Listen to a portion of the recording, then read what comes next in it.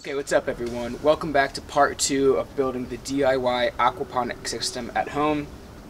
In part 1, we walked through all of the steps to get to this point. We built the frame using PVC pipe, we drilled holes in the grow bed and built the drainage system. We also filled up the grow bed with the expanded clay. And now we're going to actually test our system outside and run it for a little while to make sure that it's going to work great and flawlessly by the time we put it onto the fish tank. In this part, we're also going to do that and install it on the fish tank, as well as install the lighting and really get the entire picture for the whole setup. So I hope you follow along and you really enjoy it, because here we go. So to test out the pump system, we filled the bucket up with now clean, fresh water, and we're going to just, put the pump inside, just make sure it's submerged. And it comes with this 1/4 inch tubing. Not exactly sure I'll keep this just yet, but for now I think it'll do just fine. So we're gonna go ahead and put it in there, plug it in, and run the system.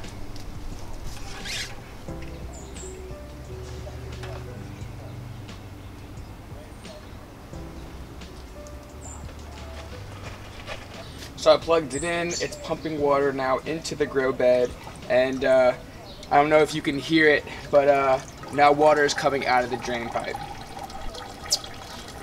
So we have the water pumping up into the top of the grow bed and draining right back into the same reservoir. So I think I'm going to run this for a little while just to make sure the clay is nice and clean and there's nothing weird coming out of the system before we put it into the actual fish tank.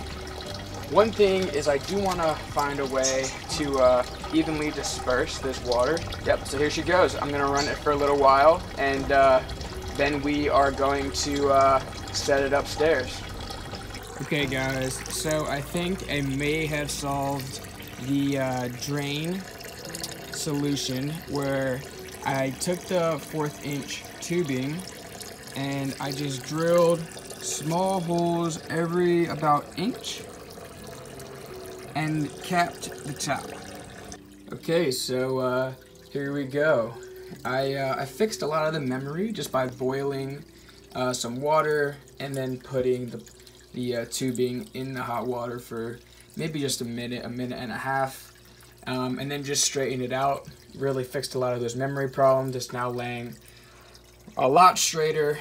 I will bury this just so once the light is on it, it won't create a lot of algae or gunk within the tubing.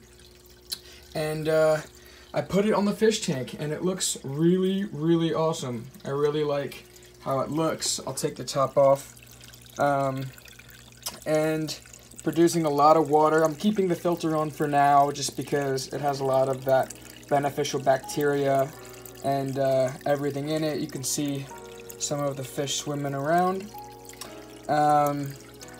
And yeah, pretty excited. It's producing a lot of really good bubbles and a lot of really good aeration in the water as well.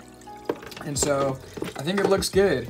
It's a nice, like, sleek setup. No dripping at all. I'm monitoring the underneath. There's no signs of any leaks or anything really at all. So from right now, it looks pretty good, exactly how I was envisioning it. Okay guys, so I'm out here at the light stand. I hope you can hear me with the wind noise. I'm not exactly sure how that get picked up, but I wanted to show you kind of how I built this and what I thought through. There's a lot of these light stands online, but not only are they kind of expensive, but in my situation, I didn't feel like they would fit perfectly on my table and provide exactly what I wanted. And so I took the same 1/2 inch PVC pipe that I used to build the stand where the grow bed sits in, and I just bought 2 elbows and 2 split Ys for the PVC pipe and just built this really simple light stand. And then I drilled a couple holes in the top of this top PVC pipe and screwed in a couple J hooks that will be used to hold the light. So really simple, really cheap, and I built it exactly to my specifications. Not only the width, so it's gonna fit right on my table, but also the height to make sure that I can adjust the light as the plants grow and have optimal growing environment. So as the theme of the rest of the system, I'm gonna go and I'm gonna paint this black before we install it on the final thing. It might be white in these videos, but it will eventually be black.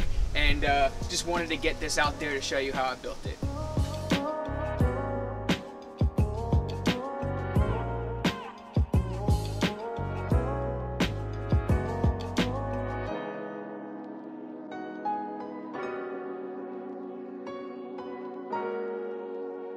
So obviously one of the most important parts of the setup is going to be the lighting.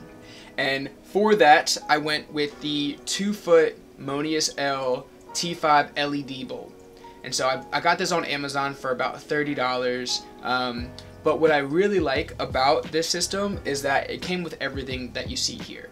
So it came with the lighting itself, it came with the side reflectors to really pinpoint that light down on the growing area. It came with the cords to string it up, and it came with a on-off switch that allows you to individually turn each of the bulbs on depending on your situation.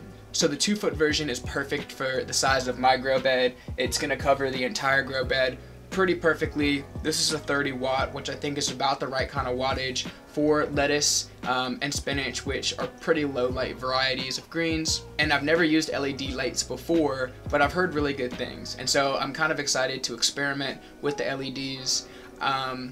If you didn't want to get an LED version, you could also always, either on Amazon or at a hardware store, go and get the T5 or T8 fluorescent bulbs and fixtures. Those will run a little bit more expensive than $30, but right around that range, and also give great results that people have used for a really long time. Okay guys, so that was it. That is how I built this DIY aquaponics system at home. Like I said, for me it cost about $50 all in, that's including the light, and I'm really excited. So down in the comments, let me know if you want to see, weekly updates or how the plants are really thriving there. I would really love to hear your opinion about this system and maybe something that you've built at home. I know that this is small scale, but I really think it's a cool thing that a lot of people could get benefit of, especially if you already have a fish tank at home. Like always, I really appreciate you guys all for watching. Please subscribe to the channel if you have not. Hit that like button if you enjoyed the video. And as always, tight lines.